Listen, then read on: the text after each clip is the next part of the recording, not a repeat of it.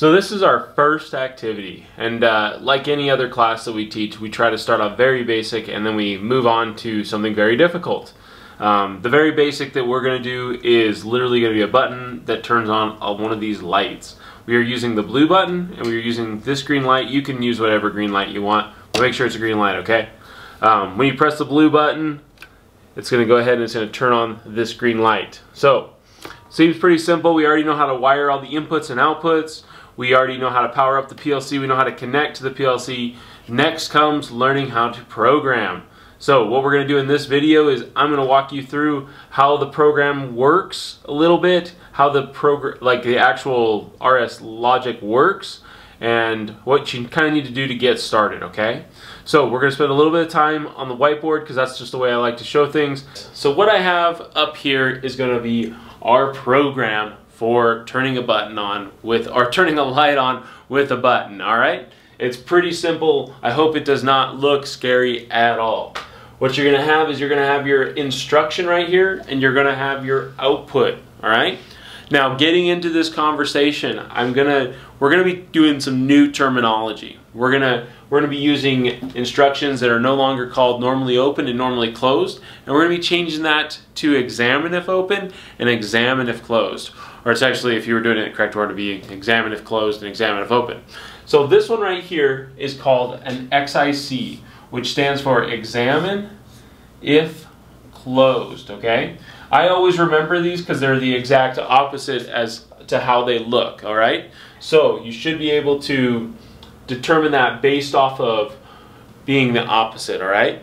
So what's going to happen is when we click our button on the actual trainer, it's going to send a signal to this instruction because it's going to be coded to that or addressed to this instruction. So remember these I:0/0, okay? Because remember we hooked our wires up to that I0/0. Well, that's indicating this address, all right? So then we're going to have our input over here. Now our input is going to be called an OTE. So it's going to be OTE. All right, which stands for output energized, all right?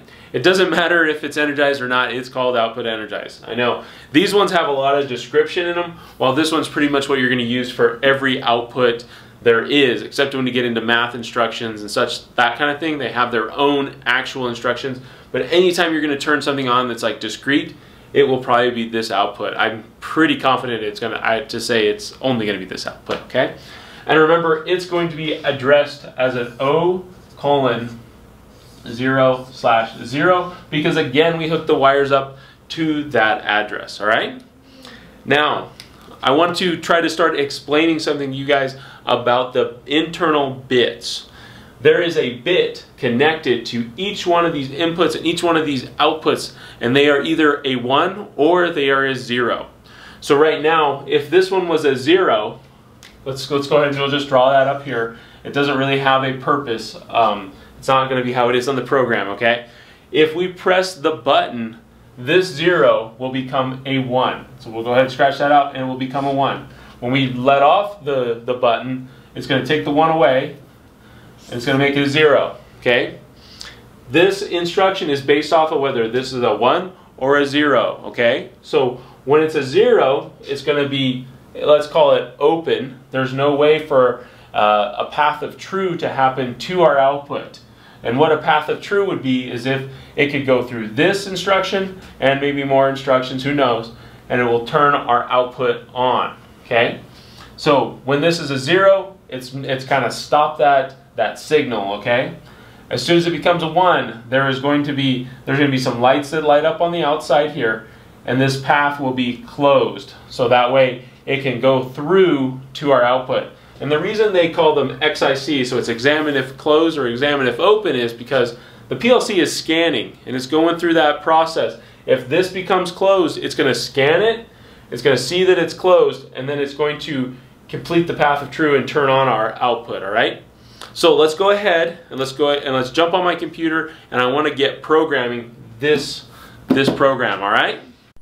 Alright, so we're going to be starting this tutorial based on you've already wired together all of your inputs and outputs, or you've wired together the one input and the one output, and you've already connected with RS links. If you have any questions on any of that, please go back and review that information. Please don't waste any time and just try to make it happen. Actually go back and learn how to do it, okay? Because you will do it a lot of times in this class. We're going to go over here to RSlogic, because that's what we're going to center this talk really about. We're going to go ahead and open it up. Alright, so I'm gonna go ahead and start a new program, and then I want to talk a little bit about what's here. Okay, so this window is going to come up. Remember to select processors. We're going to be using a RSlogic's 1100B series, and you can go ahead and name it whatever you'd like, and I'm just going to name it Mike. Okay, hit OK.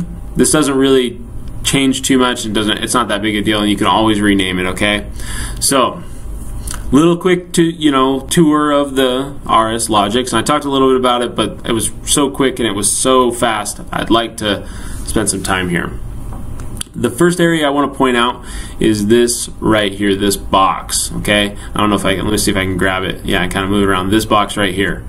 This box has all of our instructions in it, and you can go ahead and you can click and drag, or you can click and it'll actually go to a certain area, and I'm going to show you that here in a second.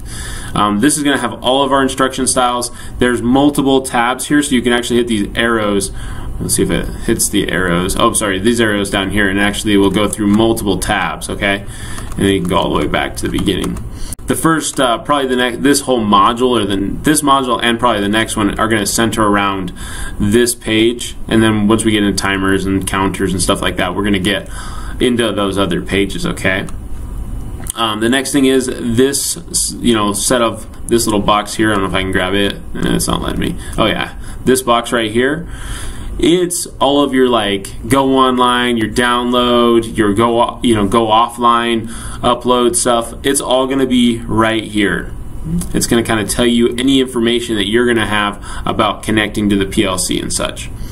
Obviously, we have up here our main toolbar with all of our kind of main stuff that we're going to get. Our tools, get our comms are right here, so we can go system comms. You can also go online, upload and download from here. It's all on how you like to do it. Right here, if you wanted to save, new, things like that. This is a pretty common toolbar. I don't want to get too much into this. And then again, we have our new, our open, or save, all of these right here. These down here are going to be our verify and verify files.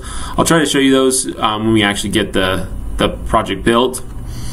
Down here on our left side, there's a lot of stuff in here, so I'm not going to talk about everything, but one thing I want to point out is going to be our program files.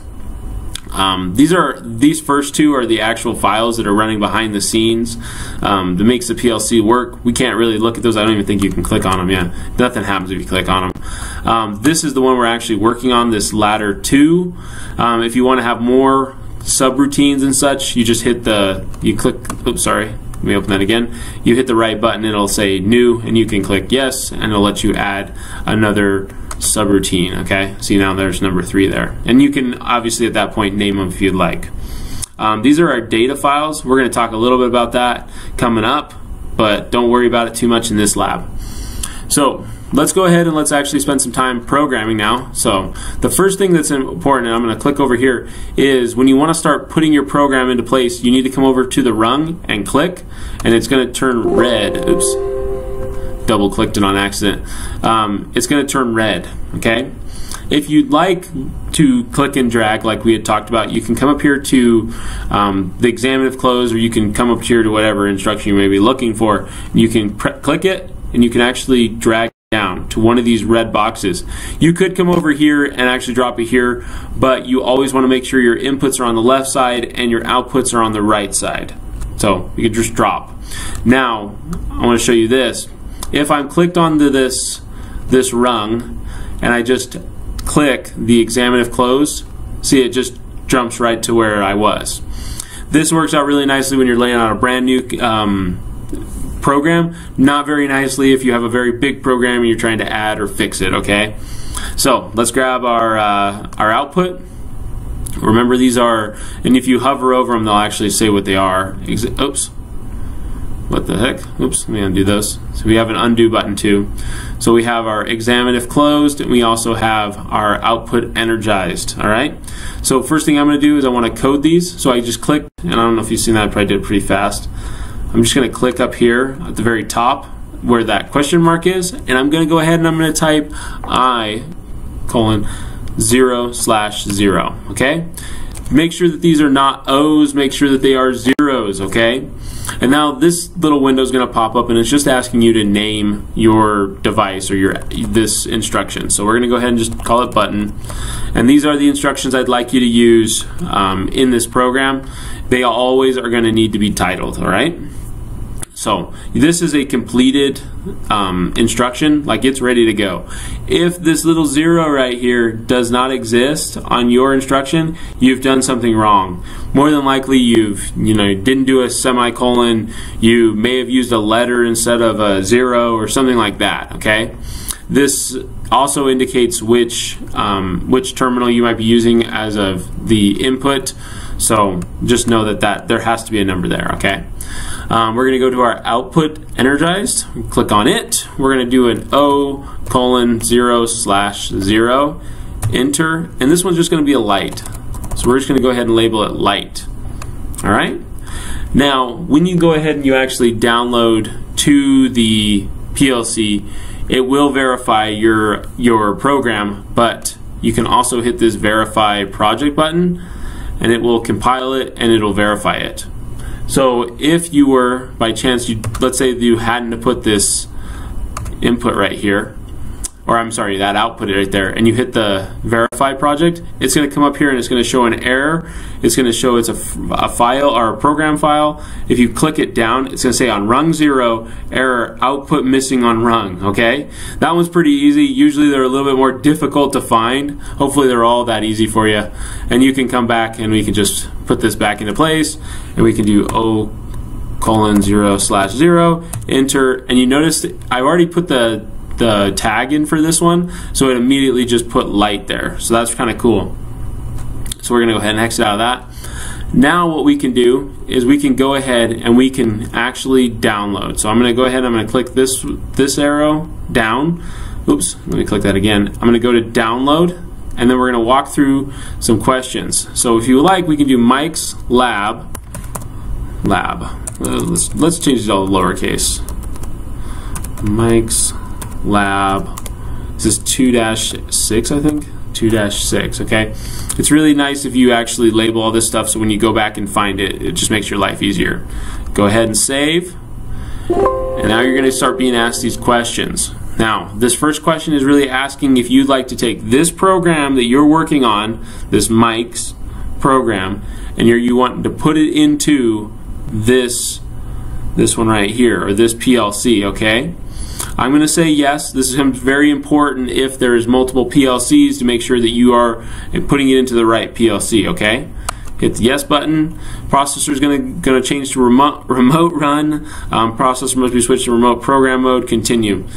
This is really just letting you know, because ultimately you don't want to download a program while something's running. So if you have a conveyor belt and it's running 1,000 parts off a second, and you go and download something new, there's going to be a little bit of a hiccup and things are going to stop running, okay? So you want to it's kind of trying to make sure you don't do something that could damage the process, or it could actually create a big mess or problems, okay? So just making sure you want to say yes again, and then it's going to actually be downloading imager or process imager, and it's going to change back to run mode, which we want to do, and it's going to say, do you want to go online? You want to say yes, and we are online with our program that has newly downloaded. Now, this is a very good part of programming, is I want to show you a little bit. This kind of helps for troubleshooting and also for understanding how the program works. When I press this button right here, I want you to watch in the program what's going to happen. It's going to become green, okay? Notice these green bars right here and right here. Anytime there is energy, oh, I'm sorry, I don't know why it clicked. Anytime there is, gosh, come on, get away from that. Get away from there. Anytime there is an input is turned on, it's going to be green like this. Notice our output is also green next to it, so I know that that light is turned on right now. This becomes very important if you're troubleshooting. You can come up to your screen and it's running live. You can go ahead and look and see if a sensor or a button is being energized. If it's not being energized, maybe you then at that point can trace the wires and actually do some testing to figure out if the button's bad or if the wire got cut or something like that. So that would be the troubleshooting side of this, okay? So that is our first program. It literally works one button, turns on a light, and that should be it. If you guys got any questions or need any help with this one, please let me know. I talked a lot about a lot of different things, so hopefully I didn't kind of go too far. So please let me know if I can help or if I was a little bit confusing. There's something we need to go over, okay? So good luck. Go ahead and build this lab. Submit it. Make sure that you label all of your instructions. Make sure that you save an RSS file because we're going to put into the next activity. We're actually going to download that RSS file and turn it in, okay? So good luck.